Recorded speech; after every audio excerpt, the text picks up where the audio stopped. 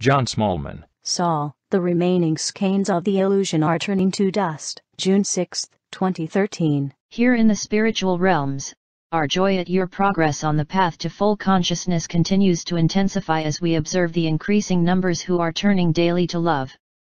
It is the most amazing sight.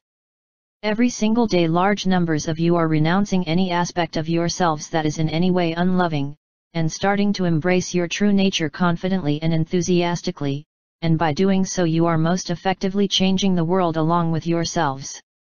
There is no possibility of retreat from this holy path that you have collectively chosen to follow, and on which we are traveling with you to share and lighten your load.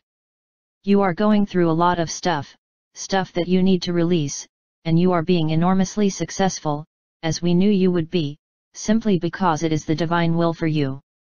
And you, as you release these burdens of old, are indeed beginning to feel freer and are experiencing less discontent with your lot because awareness is growing within you that yes, you have chosen this lifetime, this human incarnation to finally and completely unload from yourselves the heavy burden that being unloving and judgmental has placed upon your groaning shoulders over many lifetimes. What a joyful and enlightened path you have now chosen! And how well it suits you! Open into acceptance of the loving embraces that are being showered upon you from the heavenly realms, like garlands of the most exotic, vibrantly hued, and blissfully scented blossoms. You are divinely blessed and your awakening is assured, because your choice to experience separation from your source was but a momentary aberration as you played with imaginary concepts that could never be realized. They were to be made from something that did not exist, something other than the infinite energy field of love.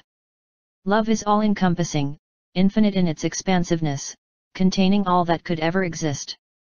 There is nothing, above it, below it, beyond it, or outside it. Your contrary experience is but an empty dream, but when you conceived of it you used your enormous power to make it appear convincingly real to all those who agreed to be a part of it. The time has come to cancel that agreement and end the dream. Its only remaining purpose is that you awaken from it. Love has you all in its fond embrace, and the remaining skeins of the illusion, like the dead, autumnal tendrils of a vine or creeper, are crumbling and turning to dust. Love will hold you securely aloft as the illusion falls away, disintegrates, and is no more.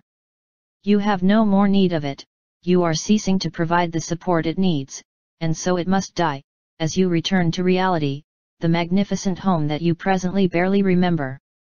However, as you awaken, all will become perfectly clear because your true memories, the eternal now moment, will return in glory as you are filled with the divine light of God's infinite love for you. It will be as though you had never fallen asleep. Focus on re-entering reality. Truly you have never departed from it, even though it most definitely seems that you are far removed from it. And so when you spend time quietly, alone each day, remind yourself, I am love. That is how I was created, and that is how I remain. Because what God creates never changes.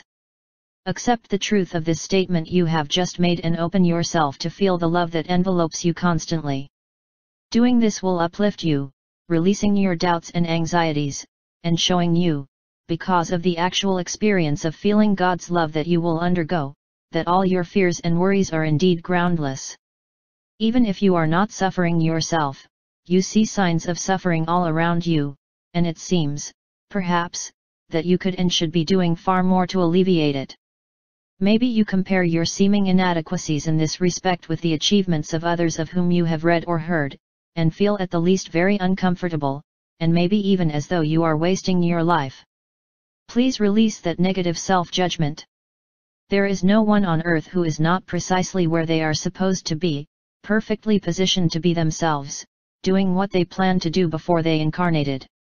If you have doubts about this, as many of you do, ask for guidance when you pray or meditate, and even if it seems that you are getting no answers, know that you are making your presence on earth extremely effective just by being there and holding your loving intent.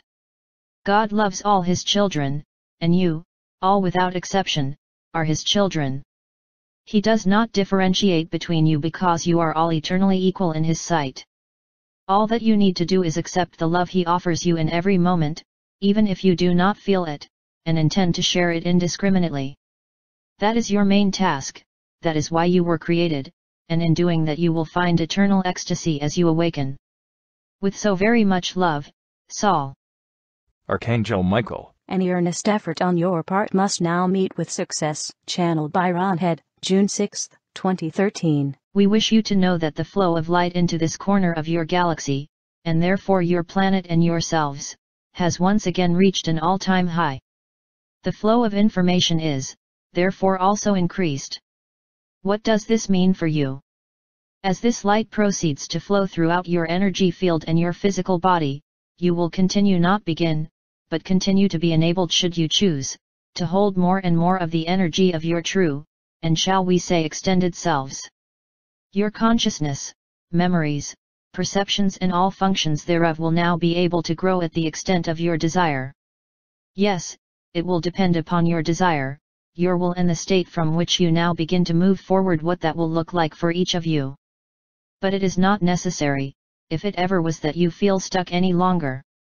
The flow of the energy into and through you is now too great to allow for that unless you allow for it. Any earnest effort on your part must now meet with success. Realize, however, that each of you are beginning from a different place, and each of you will have different ideas of what your goals in this process are. Eureka!